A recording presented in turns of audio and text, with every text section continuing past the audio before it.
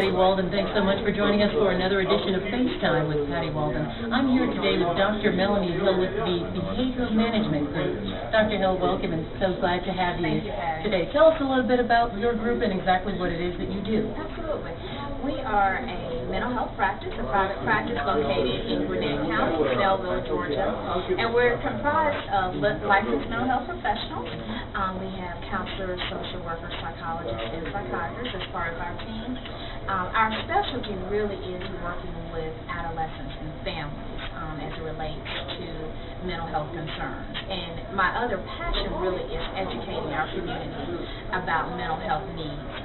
One of the things that's really important to me is to kind of demystify the whole taboo of mental health and really help educating people on what it means that if you should seek mental health services is not a situation that you're crazy or that something is wrong with you, but most of us at some point in time need additional support. So as I stated before, we definitely work with adolescents and families. For adolescents, we often do testing services. So for instance, if your child's having a behavioral problem in school, and let's say for instance that you're not quite sure why that's happening, it could be related to learning challenges, like a learning disability, or it could be related to environmental influences. So part of our assessment is to really capture what's really going on with the child. And then our emphasis is really working with the family. It's important to incorporate the participation of our parents and get them directly involved in the treatment of their child. So for us, it's really a holistic approach. It's working with the schools, it's connecting the families with other resources within the community. And so it really is looking at kind of what are the specific needs of the child and or family, and really being able to identify an appropriate treatment plan that address their needs. Absolutely. I appreciate one of the key things that you said today was family. Tell us, because specifically with the AMBCC, it's really about family, and it's really about power in numbers.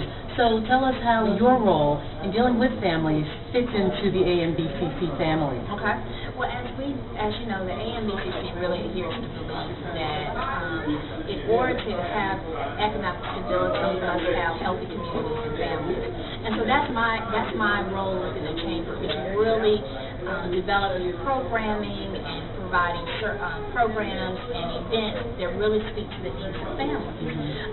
We offer family education programs, particularly through our Family Preservation Initiative that's offered through the Atlanta Black Chamber of Commerce. That particular initiative is designed to do programming and to build collaborative partnerships with other entities that are also centered upon family preservation. And so I feel like my background in mental health, and particularly understanding Black families, particularly families in general, but with a specific emphasis on Black families, I feel that it provides a nice complement to really supporting the initiatives of the Chamber, because we also recognize that when I'm working with families, many of their needs are economically based. When you're trying to help your child, but you don't have the economic resources to help your child. So it's important for us to be able to identify what are their economic needs, which is how I can bring in the Chamber a lot of times, as well as looking at their other needs as well. Thank you. Well, there's certainly power in what you said today, and we know with the Chamber there's power in numbers. So we thank you so very much for joining us, and join us next time for more information with FaceTime with Pattie Walden. Thank you so very much.